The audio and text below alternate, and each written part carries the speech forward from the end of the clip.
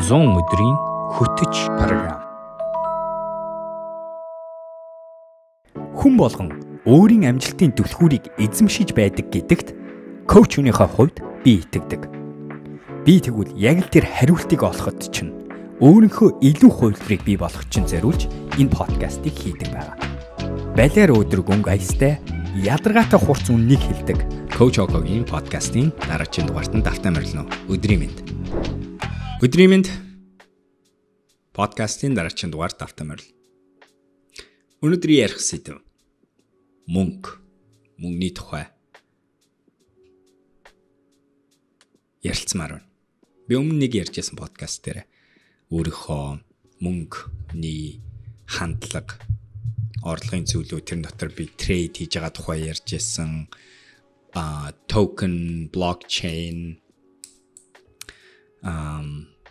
хөрөнгө оруулалт энэ төр гэдгийн тухай ярьжсэн. Тэгээд одоо тэр подкастаас хойш 2 жил, 3 жил өнгөрцөн болохоор хэдүүлээ энэ сэдвийн дагуу ярилцъя гэж бодлоо. Ялангуяа шинэ жил эхэлж байгаа энэ цаг үед тэгээ энэ эдийн засгийн нөхцөл байдалд сонирхолтой сэдв болов уу гэж бодлоо. Тэгээ энэ тухай ярилцъя гэж бодлоо. За, эхлээд миний тодорхойлт, миний хувьд мөнгө гэж юу вэ гэдэг дээр тийм ээ. Миний итгэдэг мөнгөний тухай тодорхойлт нь болохоор энэ нь хүний хоорондоо юмыг төлөөлнө тийм ээ, нөгөө 8 алцах зорилгоор бий болгосон итгэл үнэмшил. Мөнгө бол ерөөсөө тэгэл болоо. Миний хувьд бүр нарийн ярахаараа мөнгө бол ерөөсөө эрх чөлөөл гэж бодож байгаа. Эрх чөлөө гэдгээрээ би юу ярьж байна вэ гэхээр өөрийнхөө үзэл бодлыг фильтргүйгээр илэрхийлэх эрх чөлөө, эрх мэдэл болон шийдвэр гаргах эрсдлийг авах эрх чөлөө, өөрийнхөө цаг хугацааг удирдах, худалдаж авж байгаа эрх чөлөөний зэмсэг, ийм зүйлийг би мөнгө гэж боддог, ханддаг. Тэгээ энэ сэдвээр хэлээ буцаа орно. Яа тэгэхээр энэ ч надаа сонирхолтой бодлууд дандаа гарч ирдэг. Яг нь эрх чөлөөний гэдэг өнцгөөс нь мөнгө хүнд ер нь юуг төлөөлдөг вэ гэдэг өнцгөр нь. Миний хувьд өмнөх подкастаар би ярьжсэн миний өөрийн мөнгөтэй харилцаа болохоор айгүй сонирхолтой замналаар ирсэн. Бүр баг байхасаа манай гэрүүл мөнгөтэй байсан. Тэгж яагаад мөнгөгүй болсон. Тэгээ тэрнээс хойш би өөрөө мөнгө гэдэг зүйлийг олох шаардлагатай болсон. Би өөрөө мөнгийг олж сурах, мөнгөний үн цэнийг таньж сурах, мөнгийг хөдөлмөрөөрөө мэдлэгээрээ 8 алцаж сурах, мөнгийг олж сураад, хадгалж сураад, мөнгийг удирдах сурах гэдэг зүйлийг өөрөө би дааж мэдээж амьдралд менторуд байсан. Гэхдээ энийг ерөнхийдөө би бас яг тийм нэг энэ дээр айгүй тийм нарийн надад зааж өгсөн тийм менторуд эцэг их байгаагүй. Манай ээж аавууд бодит байдал нь мөнгө рүү хандах хандлага их энэ талаар ерөөсөн юм бодлоготой ханддаггүй хүмүүсээс би ингэж хэллээгээд ерөөс буруутахгүй бид нарын тухай хангалттай ярьж байсан. Тэгээ тийм байсан, тийм болохоор би сурсан. Тэгээд тэр нь гэхдээ юу гэсэн үг вэ гэхлээр миний хувьд бол бас мөнгөтэй би бас яг дандаа зөв харьцдаг байсан гэсэн үг ерөөсөө биш. Би мөнгийг олох арга дээр бол багасаа айгүйх эрт сурсан хүн. Би оюутан байхдаа Америкт дөнгөж очичоод 17 наснда 14 наснда хүнээс тийм ээ тэтгэлгээр мөнгө авч сурсан. Хар ажиллаар мөнгө авч сурсан. Их сургууль дээр байхдаа хийж үзээгүй ажил гэж байгаагүй.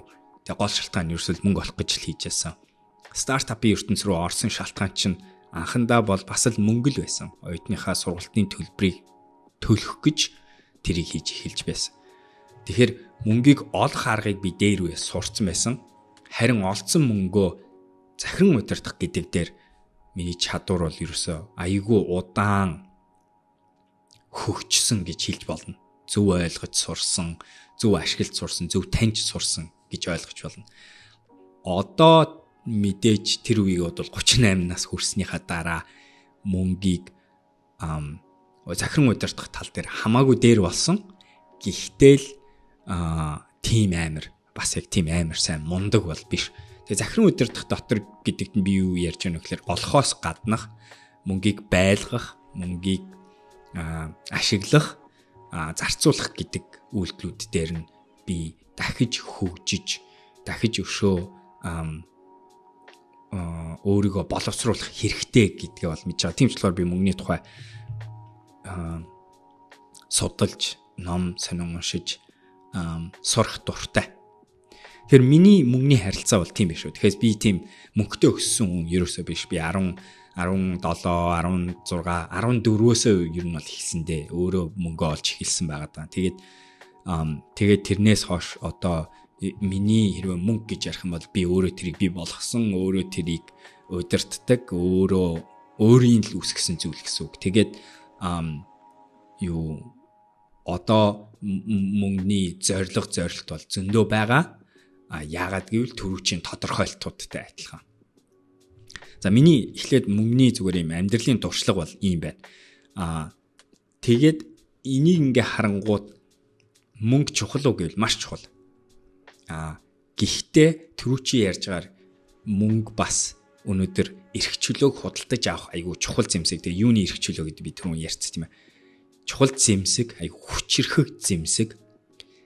Тэгээд энэ зэмсгийн хүч нь өөрөө бас энэ зэмсгийг маш аюултай зэмсэг болгодгийм байна гэдгийг би айгүйх анзаарсан. Тэгээд тэргээрээ юу яриад байгааг хэлье. Мөнгийг олохын тулд бид нэр юмыг наймаалцж байгаа тийм үү? Би тэгээд энийг Instagram дээр нэг юм ярьжсэн тэрний юу вэ гэхээр бид нэр ерөөсөө явж өөрийнхөө цагийг л илүү үнэтэй болгоод наймаалцаад байгаа тийм ээ. Илүү үнэтэй болгоод наймаалцаад байгаа. Өөрийнхөө зарцуулдаг нэг цагийг ажлын дуршлага мэдлэгчин сайжрах тусмаа тэр нэг цагийн үнэлгээ чинь л өсөөд байгаа л гэсэн үг ерөөс тийм үү. Тэгээ бидний юу сурах гээд байна вэ гэхээр нэг цагта $100 олдог биш цагаа $10,000 зардаг хүмүүс болох гээд л магадгүй байгаад байгаа. Тэгэхээр энэ цаг мөнгө гэдэг бол айгүй сонирхолтой тийм хүчтэй зэмсэг. Тэгээд мөнгө өнөөдөр ялангуяа өнөөгийн нийгэмдэр айгүй өшөөл чухал болж хувираад байна. Бодит зөвхөн Монголд биш дэлхийд даяар гарч байгаа эдийн засгийн хүн амын нэг айгүй том онцгүй шилжилт хөдөлгөөн нь юу болоод байна вэ гэхээр мөнгөн дээр хамаарсан ялгуурл, ангийн ялгуурл өшөө зааг нь томроод байна. Өөрөөр хэлбэл мөнгөтэй хүмүүс, мөнгөгүй хүмүүс хоорондын зай дундаж анги гэдэг юм бараг байхгүй болж эхлэх гээд байна тийм ээ. Эсвэл дундаж анги тэгээд магадгүй ядуу гэж байгаагийн хооронд ялгаа нь айгу том болоод байна. Ядуу гэхгүй ч гэсэн одоо чинь зүгээр доод зэргийн орлоготой хүн гэж үндсэн орлоготой хүн гэж ярангууд тэр хүн тэгээ тэрний дараачийн анги хоёрын хоорондын ялгаа бүр маш том болж эхэлж байна. Яг энэ байдлаар 23 онд аль хэзээ дэлхийд даяар технологийн компаниудад тэр 80,000 хүмүүсийг ажлаас нь халчаа байж байна. Эхний 2 сард багтаад. Тэгсэн мөртлөө тэр хүмүүс ажилгүй болж хахад үлдсэн хүмүүс нь орлого нь бүр маш ихээр нэмэгдэж. Тэгэхээр энэ нэг дэлхийд даяар энэ гараад байгаа шилжилт нь юу гэхээр мөнгөтэй хүн мөнгөгүй хүн хоёрын хоорондын мөнгөний ялгаа нь маш их болж байгаа гэсэн. Нэгснэ энд нь 50,000, энд нь 40,000 биш. Энд нь 100,000, энд нь 20,000 болж хувраад. Хоёр маш ойрхон тэм зааг. Тэгэхээр нөгөө л ярьдгаар нөгөө нэг өмнө сонсогдчихсэн зүйл биелийн одоо топ 10% нь нийт баялагын 50% эзэмшдэг энэ төр гэдэг статистик чинь хөшөө үнэн болж хувираад. Энэ үнэн болохоор юу болж хувирах вэ гэхлээр мөнгөгүй хүмүүсийн амьдралын чанар аягүй хэцүү болно. Эсвэл бага мөнгөтэй хүмүүсийн амьдралын чанар аягүй унана гэсэн үг. Тэгээд энэ нэг ангиасаа нөгөө анги руу шилжих буюу амьдралаа өөрчлөх гэдэг хэцүү болж байгаа гэсэн үг. Би одоо чинь lower income буюу доочтны орлоготой хүн байж байгаа дундажтны орлоготой хүн болоход тэр урд нь үсрээд тэр ангийн хооронд шилжихэд айгу арай ойрхон байдаг байсан бол одоо тэр нэргүй заагтай болж байгаа юм. Тэгэхээр чин өнөөгийн эдийн засгийн нөхцөл байдал энэ иймэрхүү юм нийгмийн эдийн засгийн юм шилжилтийн үеэр юу болж хувирж гэнэ вэ гэхлээр авилга гэдэг юм айгу хэцүү болж хувирж байгаа. Тэгээ дээрэс нь хүмүүс мөнгө олохын төлөө ер нь бол олон зүйл хийх шаардлагатай болж байгаа гэсэн. Тэгээд мөнгө гэдэг зэмсэг айгүй аюултай зүйл нь юу вэ гэхээр хэрвээ зөв хийхгүй бол мөнгө олохын төлөө нийгэм хүнийг айгүй олон зүйлийг 8 хаталт суулдаг. Ёс зүгээ, ёс суртахуунаа, мөн чанараа, нэрээ дэндүү олон зүйлийг 8 альцдаг. Тэгээд өнөө маргааштай мөнгө хэрэгтэй байгаа болохоор нөгөө хүний тарих чинь урт хугацааны юмыг төсөөлж чаддгүй, бодож чаддгүй, удирдах чаддгүй гэдэг алдаанаасаа болоод өнөө маргаашийнхаа өсөглөнг дарах, өнөө маргаашийн өвчин зовираас ангижрахын тулд тэр 8 хүмүүс айгүй хийдэг. Тэгээ юу болж хувирдаг вэ гэхээр мөнгөтэй ч гэсэн 5 жилийн дараа харамссан тийм 8 хийсэн нөхцөл рүү орчдөг. Нөгөө Монгол уу ясуугарахаар, нэр уурахаар ясуугар гэж ярьдаг тийм. Харамсалтай нь мөнгөний гаргадаг нөхцөл байдал нь энэ байгаад. Тэгээ энийг хувь хүн дээр нь өнөөдөр буруутгахад аюу жоохон хэцүү. Гэтэ би одоо ч гэсэн мөнгөний тэр 8 цагаагаар нь мөнгөтэй хүн яаж ханддгаас нь хамаарч тухайн хүнийг ямар хүн бэ гэдгийг харах нэг шалгуур болгож би бол хувьдаа бас ашигладаг. Айгүй олон хүмүүсийн бодит мөн чанар нь мөнгөөр илэрдэг. Мөнгөний асуудал тулгараад ирэнгүүт асуудал эсвэл их мөнгөтэй болох үедээ эсвэл мөнгө гарч ирэх үед, мөнгө байхгүй болох үед. Ягдгүй мөнгө чинь буцаад өнөдөр хүний эрх мэдлийн тухай яригдж байгаа. Эрх мэдлийг худалдаж авдаг хамгийн чухал хэний ч мэтгэлцдэггүй нэг зэмсэг нь мөнгө болохоор. Тэгээ би энийг яг нэг бодохдоо нэг юм байдаг. Хүн гэдэг хүн хэрвээ эрх мэдэл ирчүүч гэдэг зүйлийг авч байж үзээгүй бол гинт мөнгөтэй болохоор яахаа мэддэггүй. Тэгээ тэр үед хүний тэр нөгөө боловсроогүй хувилбар нь тэр эрх мэдэлтэй байдлаар аашлна, үйлдэл гаргана, шийдвэр гаргана, нийгэм рүү хандна, хүмүүс рүү хандна. Нөгөө эрт мөнгөтэй болцсон хүмүүсийн том хүн болсон байна уу, боловсрсан байна уу, хувь хүнээ таньж чадсан байна уу энэ гэдгийг харахад айгүй амархан болдгоо гэсэн. Тэгээ нэг талаасаа бас яг тэр нь айгүй гоё. Гоё гэдэг утгаараа би юу гэж хэлэх гээд байна вэ гэхээр хэрвээ хин нэгэн надад тийм байдлаар шинж тэмдгээ харуулчвал би зүгээр л миний хувьд юу яагаад л надад тэр сонголт байгаа болохоор би тэр хүнтэй харилцаанд орох шаардлагагүй гэдгийг гяс надад хэлээд өгчөж байгаа гэсэн. Хэдийгээр би түрүүчийн ярьсан макро шалтгаануудад одоо тийм ээ үнэ энэ айгүй хэцүү хүмүүс ийм цаг үед байгаа болохоор ингэх ёстой гэж байгаа ч гэсэн буцаагаад тэр хүний ямар шийдвэр гаргах, ямар үйлдэл гаргах нь айгүй чухал. Тэгээд тийм болохоор би хэлж байгаа шүү мөнгө бол айгүй хүчирхэг бас аюултай зэмсгээ гэж. Миний нэг айгүй азтай бахархдаг юм нь гэхдээ бас нөхцөл айгүй нөлөөлсөн зүйл нь би тэр 8-ыг хийгээгүй. Би өнөөдөр өөрийнхөө жижиг ч гэсэн өөрийнхөө үүсгэсэн баялагийг, өөрийнхөө мөнгийг өөрөө яг бодтоор үүсгэсэн. Өөрөө хөдөлмөрийн зарцуулсан, өөрөө тэр дотор хизээч зүрх сэтгэл, ёс зүй, ёс суртахуунаа 8 цаггүй. Тийм болохоор би бас шөндөө сэтгэл амарч унтаж чаддаг. Тийм болохоор би стресс багтай. Тийм болохоор миний зүрх толгой хоёрын нийцэл байгаад байна. Мөнгөний илэрлэл нь тэгэнгუთ эго бас гарч ирдэг. Эгогоо авсан хүн нь эгогоо удирдах чаддаг хүн нь эрэг талаас нь ярьж байдаг. Би өнгөрсөн подкаст дээр эгогийн тухай ярьсан ба.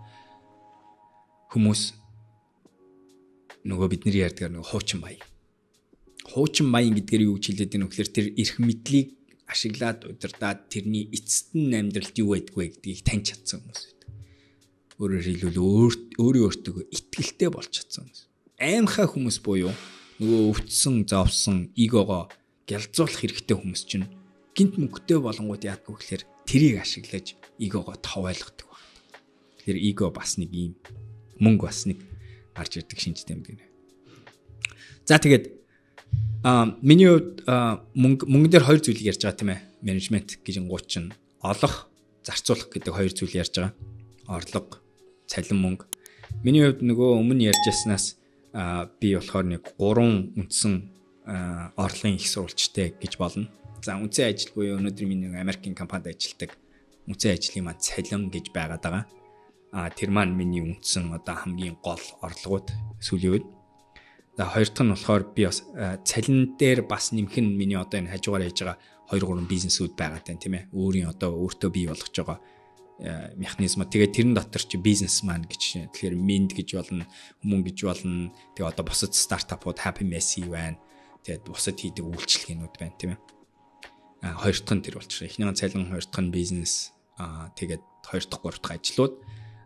Гурав дахь нь тэгээд тэр хоёр дахь, гурав дахь ажил дотор одоо чинь YouTube орж байгаа, Instagram орж байгаа, social media-гийн ажлууд орж байгаа, консалтингийн ажлууд орно. Номны ажил гэх мэтэр ингээд иймэрхүү бусад ажлууд орж ирж байгаа гэсэн. Тэгээд гурав дахь нь хөрөнгө оруулалт. Би өмнө нь нэг хэлжсэн тэр нь юу вэ гэхээр passive income буюу зүгээр юм автомат орлого гэдэг юм бол байдгүй гэдэг би одоогоор хүлийн ойлгож авсан байгаа. Хөрөнгө оруулалт гэсэн итвэхтэй байдаг. S&P 500 ихэнх хүмүүс залуугасаа 20 жилийн бодлоготойгоор мөнгө хийчээд зүгээр өнөөдөр гизээлээ хөвтдөг тэр цаг үе бас хэцүү болцсон тийм ээ. Индексэд гэсэн үг шүү дээ тийм ээ. Яагаад гэвэл нэгт болохоор амьдралыг өөрчлөх тийм хэмжээний мөнгө залуу хүмүүст одоохондоо байхгүй байна. 20 жилийн бодлоготойгоор түгжээ тавьчих хэмжээ. Түгж тавьж байгаа мөнгүүд нь жижигхэн нөлөө гарах уу гарна. Гэхдээ тэдэн тэр нь буцаад тэр хүний нөгөө төрүүчи ярьсан ангийн ялгааг бий болгох үе үеийнхнийгаа аварж гарах хэмжээний баялаг бий болох уу гэвэл арай үгүй. Яг бол залуучуудад одоогоор тийм мөнгө байхгүй. Тэрнээс өөрөөр гингууд одоо ингээ YouTube-ээр орлоготой болъё. Нэг юм хийчээд орлоготой болъё гингууд тэрний ард итгэхгүй байна гэж байхгүй гэдгийг бол би бол харсан. Итгэхтэй. Бүгдэнд нь хөдөлмөр зарцуулах хэрэгтэй. Би трейд хийхэ болсон. Яагаад гэвэл би тэр үед ярьжсэн зүйл маань үнэн. Day trading гэдэг зүйл бол бодит орлого олдог механизм мөн. FX гэж ярьдаг хүмүүс. Гэхдээ тэр нь маш их хөдөлмөр шаарддаг зүйл. Тэр богино хугацаанд их мөнгөний трейд буюу 8 цаг хийгээд тэгээд тэнцэнс тийм ээ 1-5% ашгийг левережтэйгээр хөшөөрөхтэйгээр ингэж авахын тулд тэр нь шаардлагатай өөрөө чинь хийцэн байх хэвээр давталт сургамж дуршлах чинь хэдэн жилийнх байх хэвээр гэдгийг ойлгож авсан. Үн тэгэхээр дахиад адилхан итгэхгүй зүйл гэж байхгүй. Итгэхтэйгээр л мөнгө олдог гэдгийг явсан. Хөрөнгө оруулалтын дээр ярьдаг үл хөдлөгч юм уу нэг тиймэрхүү зүйлүүд байж болно. Гэхдээ би залуу хүмүүсийн хувьд бидний ингээд амьдралыг өөрчлөх хэмжээний мөнгийг тэгж хийх боломж одоохондоо ихэнх хүмүүс байхгүй гэдгийг хэлмээр. За миний хувьд юунд хөрөнгө оруулсан байгаа. Мэдээж хэрэг индекс байна, тодорхой хувьцаанууд байна, өндөр эрсдэлтэй тэр нь би токенуудад ч гэсэн одоо биткойноос гараад Ethereum дэлгүүд давмгаалсан байдлаар жишээ нь хөрөнгө оруулсан байгаа. Үл хөдлөхөд хөрөнгө оруулсан байна, бизнесүүдэд хөрөнгө оруулсан байна. Тэгэхээр миний хувьд эднэр бас байгаа. Тэгээ эднэртээ ч гэсэн урт хугацаанд найдаж байгаа, тийм ээ. Хувьцаанууд байна. Гэхдээ би ямар ч энэ 3 одоо юм категори байлаа гэхэд би алинд нь ч дистрибьюшн буюу хувааж байгаа найдвараа эрсдлээ хувааж байгаа байдал нь тэнцүү ер нь аль нь ч давмгаалсан биш гэж хэлмээр байна. Одоогийн миний нөхцөл байдал тийм. Тэгээ би ингэж авч байна. Тэгж жагаад магадгүй энэ дээр одоо 4 дахь 5 дахь миний тэр 20 дахь категорийг задлах юм бол дотроо олон юм болно. 3 дахьыг задлвал олон юм байгаа. Хэмээ тэгээд нөгөө хүмүүс ярьдаг 7 орлогын их сурвалж энэ төр гэж ярьдаг чинь миний хувьд тэр 20 дахь категорийн доор 3 дахь категорийн доор орчиж байгаа. Dividend авч Jain token appreciation-уудаас заримдаа гараад анх удаа авч जैन тийм ээ NFT дээр хүртэл би амжилттай гайгүй гоё NFT-д хөрөнгө оруулж чадсан байгаа гэх мэтэр байгаа. Тэгээд тэгтээ тэр үчи хэлж байгаа би эрсдлээ болохоор энэ дээр нэг санхүү ядаж нэг diversified буюу солонгорсон байдлаар би эрсдлээ багасгаад ингэсэн байгаа. Тэгэхээр миний орлогын хувьд юм нэ. Би ингэж өнөөдөр өөрийнхөө орлогын их сурвалжуудыг бий болгож. Би бас нэг сүүлийн үед нэг хараад байгаа зүйлүүд нь би орлогоо болон мөнгө хийж байгаа арга нөгөө нэг зориг руугаа тэнцвүүлж байгаа тийм ээ. Энийг хэдлээ зөндөө ярьдаг. Би эх 5 жилийн дараа би ямар амьдрал, ямар хүн болцсон байх вэ гэдгийг мэдж байгаа болохоор тэрэн дээр нийцсэн байдлаар би орлогынхоо хуваарлалт анхаарал хандуулж байгаа байдал аль орлогын механизмыг ашиглах вэ, алийг ашиглахгүй вэ гэдгийг бас тэг шийдэж байгаа. Мөн орлого дээр нэг орж ирж байгаа нөхцөл байдал нь гэр бүл. Манай эхнэр бид хоёрын хувьд хамтын зорилго байна. Тэгээ би коучинг дээр энийг хүмүүсээс аюух асуудаг юм. Хэрвээ та хин нэг үнтэй эхнэр нөхөр болоод тэгээ гэр бүлийн зорилготой бол санхүүчин гэр бүлийн санхүү гэдэг бол айжгүй чухал асуудал. Тэгэхээр та зөвхөн энэ өөрийнхөө санхүү орлого мөнгө төлөвлөлтийг гаргахтаа зөвхөн өөрийнхөө ярьж болохгүй цаг юм тийм ээ. Яг л та ганцаараа биш. Та гэр бүлийнхаа өмнөөс эрэгтэй ч юм эмэгтэй ч юм хамаагүй санхүүгийн хамтдаа хариуцлага хүлээж байгаа. Санхүүгийн хамтдаа шийдвэр гаргах ёстой, төлөвлөх ёстой. Тэгэхээр миний саяны энэ орлогын их сурвалжууд дээр ч ихсэн манай эхнэр бид хоёрын хамтын яриан дээр үндэслэж бид хоёрын өнөөгийн амьдралын хэм маягт нийцхүүц. Бас дээрэс нь бид хоёрын хамтдаа хүсэж буй амьдралын зорилтууд руу чиглэсэн санхүүгийн төлөвлөлтийг гаргав. Маш энгийн жишээ нь утгагүй бид хоёр нүүх гэж байгаа. Тэгвэл бид хоёр одоо нүүхтэй зориулаад бид хоёр өндөр ямар санхүүгийн хуваарлтуудыг гаргах уу, яаж зарим нэг зүйлийг ийшээ тийшээ хөдлөх үү, яадлаар энэ нүлт бас нэлээд жоохон зардал шаардсан нүлт болох гэдэг. Энэ нүлт болчих юм бол манай эхнэр нэг хэсэг ажилгүй болж магадгүй байгаа. Тэгвэл бид хоёр тэрийг яаж бас зохицуулах уу гэдэг. Тэгэхээр энэ мөнгөний орлого, мөнгөний төлөвлөлтөн дээр эхнэр нөхөр гэр бүлийнхэн гэдгийн асуудал тэг бас ингэж ярьж сурах хэрэгтэй.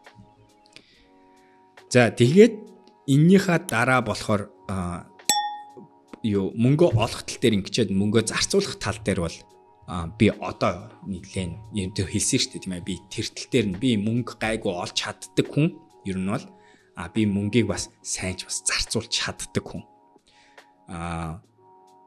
Би сүүлийн хэдэн жил гайгүй болоод хөрөнгө оруулалт гэдэг зүйл хийж сурсан. Тэгээд тэр нь гайгүй байна. Хөрөнгө оруулалт гэдэг бид түрүүчийн ярьсан юмнуудыг ярьж байна. Гэхдээ би болоогүй. Би амьдралын хэм маяг дээр эхнэр үеийн бас нэг философи юу вэ гэхлээр мөнгөн дээр нэг сонирхолтой юм нь тэг хүмүүсийн гаргадаг алдаа нь биднэрт хоёр туйл байгаад байгаа. Нэг нь болохоор ирээдүйн эрсдэл рүү хөрөнгө оруулсан чиглэлийн амьдралыг айгүй хөөжилж болно. Нөгөөх нь болохоор өнөө маргааштай зориулсан амьдралын хэм маягийг авч явж болно. Тэг аль нь ч зөв аль нь ч буруу гэхэд хэцүү яа гэхээр хоёулын дээр нь давуу тал байгаа, хоёулын дээр нь сул тал байгаа. Гэтэ ихэнх санхүүгийн зөвлөгөө яадгүй гэхээр ирээдүй рүүгээ чиглэсэн амьдралын хэм маягийг авч яваач гэдэг. Өнөө маргаашаа таашаалыг багасгаад ирээдүйн таашаал руу би тэрнтэй 100% санал нийлэхгүй. Эхнэр бид хоёрын итгэдэг зүйл нь юу вэ гэхлээр бид хоёр энэ хоёрын хооронд уянгалуулж авч явна, хослуулан авч явна гэдэгт итгэдэг. Яагаад гэвэл нөгөө л яриад байдаг амьдралын аз жаргалыг тэтгэвртэй гарахаараа мэдэрнэ гэсэн тэр философид итгэдэггүй. Нөгөө талаас бас яг энэний ард нэг байгаа зүйл нь юу вэ гэхлээр бид хоёр өнөөдөр өөрсдийнхөө мөнгө олох чадвартаа итгэж байгаа болохоор ингэж ханддаг гэсэн үг. Өөрөөр хэлбэл хөрөнгө оруулалт хийдэг, урт хугацаанд мөнгөө тавьдаг. Тэгвэл бид хоёрын одоо юу гэдгийг орлогын төвшөнт нь одоо тэрнээс илүү хийж болох уу? Хамаагүй хийж болох ч гэсэн бид хоёр тэхгүйгээр жишээ нь бид хоёр нэг хийх ёстой дуртай зүйл нь жил болгоны өвөл бид хоёр цааны аялалд явдаг. Нэлийн өндөр зардалтай аялал болдог. Өнгөрсөн жил энэ сая 22 оны өвөл бид хоёр Швейцар, Франц улсуудад очиж 3-7 хоног цаанаар гулгаж аялж байгаа тэрсэн.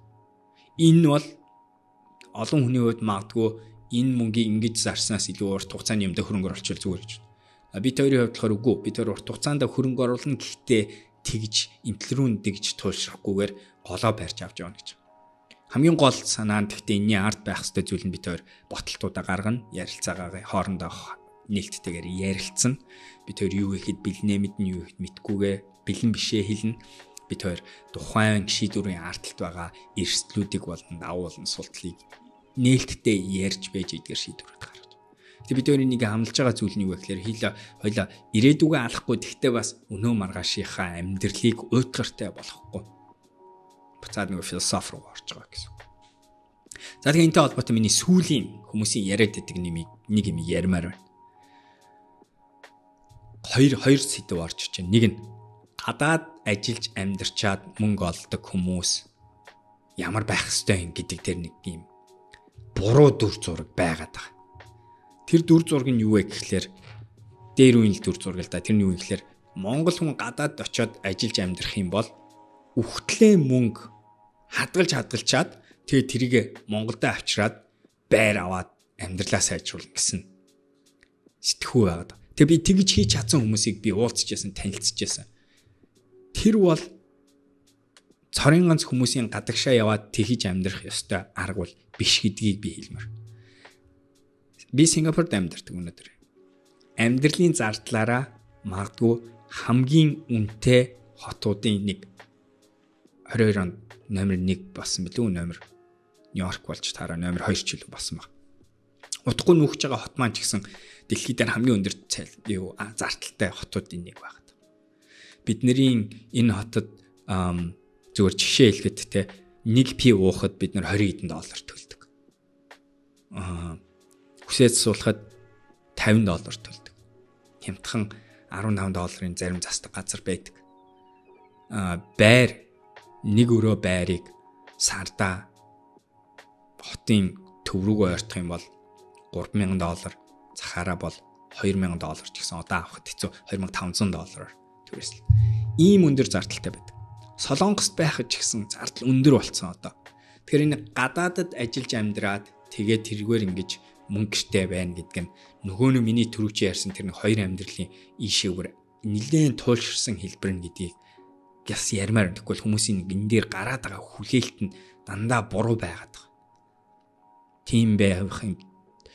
Яг ингээд тодорхой магадгүй бүр аюу хэцүү нөхцөл байдалд байж байгаа тэгж гараад гэхдээ нэг хүнээс нэг мөнгө зээлчээ тэрийг ашиглаж гараад тэгээд үйлдвэрт баахан ажиллаж байгаа мөнгө хөрөмтлүүлээ явуулна гэдэг бол аюу хэцүү амьдралын хэм маяг шүүл гэдгийг л магадгүй л гэсэн. За тэгээд сүүлийн санаа энэ байна. Мөнгөний тухай ярангууд нэг юм яарвчлага байгаад байгаа хүмүүст. Тэрний юу гэхээр нас явах тусам орлого олох магадлал багасж байгаа. Тийм болохоор айгу эрт мөнгө олох. Концептийн үед үнэн яагаад гэвэл бидний тэнхээ багасж байгаа, энерги багасж байгаа, өөрийгөө үнэлэх, үнэлгээгээ өсгөх боломж багасж байгаа үнэн. Гэхдээ бидний ботсон шиг тийм муу биш гэдгийг хэлмээр. Нэг сони юм нь юу вэ гэхээр бид нар анги өсөх тусам үнэлгээ угаасаа өсдөг. Миний хүлээн зөвшөөрмөггүй байсан үнэн нь юу вэ гэхээр би одоо 40 гарангууд энэ гадны байгууллагуудын надад өгөх мөнгө нь хит дахин өснө. Өөрөөр хэлбэл миний нас өсөх тусам миний боломж багасгүйш, миний боломж бүр хэд дахин өснө. Тэгж яагаад магадгүй би 50 төгөөд ирэхээр магадгүй эднэрийн би хэрэг удирдлагын төвшөнд биш бол үнэхээр миний үнэлэмжээ дахиж өсгөх магадлал нь унж магадгүй. Гэхдээ хэлж шүү. Дэндүү олон хүмүүс 30 хүрээд яана би мөнгө олж чадаагүй, би амьдралынхаа юмыг засч чадаагүй гэд эвгүй байдалд ороод уналтанд сэтгэл зүйн уналтанд орж 40 хүрчээн яана гэж болоогүй хаач байсан гэдэг хэлмээр. Өнөөгийн нийгэмд ялангуяа бид нэр итвэхтэйгээр орлого олох чадвар, өөрийгөө шинээр тодорхойлох чадвар, өөрийнхөө цагийг, мэдлэгийг, чадварыг үнэлэх чадвар одоо нэлээд насны хоошоо болтол. Өшөө гой боломжтой бид нэр ээж аавын үеийнхнийг бодвол боломжтой болсон гэдгийг буцаагаад сануулмаар. Өнөөгийн нийгэмд Монгол хүн байх чинь хамаагүй. Виз гэдэг зүйл асуудал биш болсон. Үнэхээр л мэдлэгтэй, чадвартай юм хийж чаддаг хүн бол үнэлхийг хүсч буй тийм нөхцөл маш их бий болсныг буцаагаад сануулмаар. Сая би түрүү хэлсэн технологийн компаниуд 80,000 хүмүүсийг ажлаас хаалсан гэж байна. Тэгээ яг тэрний хажуугаар нь чадварлаг хүмүүст илүү их мөнгө төлөх хэрэгтэй байна. Америкийн нэгдсэн улсад өнөөдөр хэдийгээр энэ технологийн компаниуд 80,000 хүн алсан ч гэсэн ажлын байрны ажилгүйдлийн тоо маш бага байгаад байгаа. Тэрвээс тогтохгүйгээр компаниудын хилээд байгаа зүйл нь гэслээр чадварлаг хүмүүс дутуу байна гэж хэлээд байгаа. Америк, Европ, дэлхийд даяар би хаач явсан мундаг бизнесмэнүүд томоохон компани захирлуудтай уулзах үед Монгол гадаад хамаагүй шүү. Тэд нэр бүгднгийнх нь асуудаг юм. Око сайн хүн таних уу гэж асуудаг. сайн мундаг залуучуудыг таних уу? Надад сайн хүн ажилтан хэрэгтэй байна. Буюу мөнгө олох боломж байна гэдгийг хэлж байгаа. Тэр энийг би буцаага сануулмаар. Нас мөнгө хоёрын юм дээр дахиад нэг өөрөөр асууж үзэр. Хүний алдаа тэр. Бид нар урт хугацаагаа төсөөлж чаддаггүй, төлөвлөж чаддаггүй. Тийм болохоор бид нар яадаг вэ гэхээр айцаар хөтлөгдөн үнэм аргаштай болоод тэгээ стресстэй өөрийгөө хэцүү байдалд оруулдаг гэдэг хэлбэр. За тэгээ эцсийн санаа нь мөнгө олох бол хэр хинээрийг зарцуулж байна тэргээр л тодорхойлох. Залхуу мөнгө олно гэдэг бол эхлэхэд тийм зөв алдаа, зөв аргалгаа бол ерөөсөө биш. Аяанда та өөрийнхөө ирэх мэдлийг аваад жоохон мөнгөтэй болоод ирэнгүүт мөнгийг ашиглаж мөнгө хийдэг. Арай ухаалгаар, арай бага цагаар зарцуулдаг юм хийж эхэлж болно. Гэхдээ эхлэхдээ тэгж болохгүй. Тэгээд тэр үед нь та одоо энэ нөгөө телевизээр гараад идэх, интернет гараад идэх олон орлоготой энэ гэсэн. Одоо миний хувьд олон орлоготой яг одоо хэд хэдэн газараас орлого орж ирдэг болсон. Гэтэ энийг бий болохын тулд би хөдөлмөрлөлсөн гэсэн. Тэг тэрийг нь бас ойлгосоо гэж хүсэж байна. Гэхдээ гоё мэдээ. Хөдөлмөрлж явах үед олж болдог. Энерги алга болдог. Энерги юу үнэнгээсээ таны зарцуулж байгаа энерги чинь мөнгө олжлоо гэдэг. Хэрэг энерги зарцуулна. Тэг дэмжигээр л мөнгө ол. За энийг сануулмаар. За ингээ өнөөдөр хэлээ. Нэг сонирхолтой сэдв. Мөнгөний тухай ярих гэж утсан юм. Дахиж таад юу гэж бодож байна? Санал бодлоо комент секцэд бичээрэй. Тэгээд лээ дараагийн дугаараар уулзцгаая. Балиар өөдрөг байцгаарай.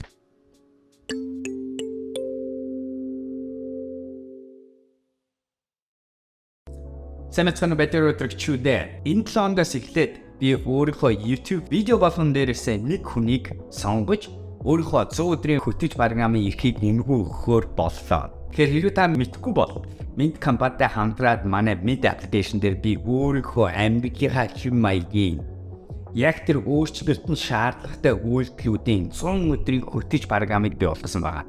Эрүүл мэндийн амьдралын маягийн 13 сэдвийг хүрээнд нойр, бүтээмж, харилцаа, эрч хүч, стресс менежмент гэх мэт бүх төрлийн сэдвээр би өдөр болгон тайлбар. Яагаад энэ үйлдэлийг хийх тухай тайлбарлаж байгаа? Яаж хийхийг тайлбарлаж байгаа? Маш тодорхой зааварчилгааг хийлгэж байгаа зөвхөн нэг л зүйлийг өдөр болгон хийлгдэг. Бүхэн бүтэн 100 өдөр үргэлжилдэг. Энэ тусдаа програмынхаа эрхийг танд өгөх болно. Энэ эрхийг авахын тулд та энэ видеог лайктараад тэгээд комент секцэнд яагаад та энэ эрхийг авах ёстой тухай бичээрэй. Тэгэл нэгийг нь сонгох болно. За амжилт.